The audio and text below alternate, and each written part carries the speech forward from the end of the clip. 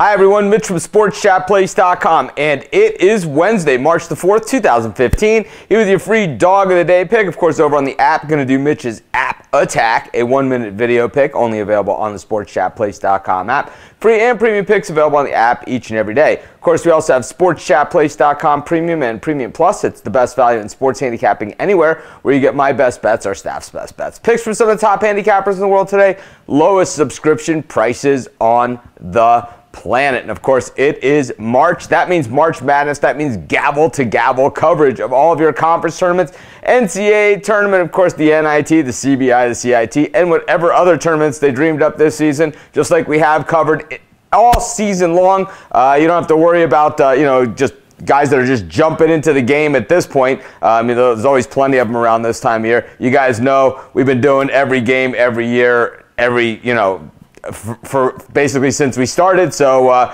we're not just guessing when it comes to these smaller conferences, these smaller teams.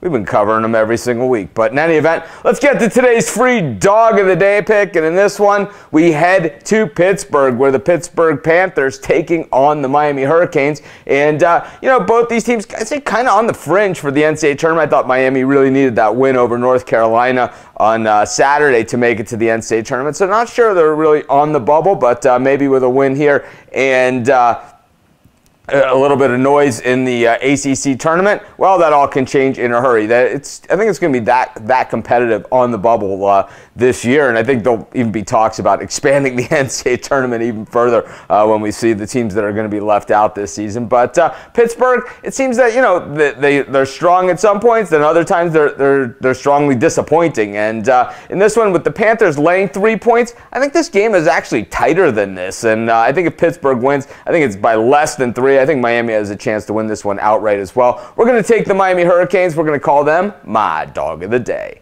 This is Mitch. Thanks for joining me. Have a great day. We'll see you tomorrow.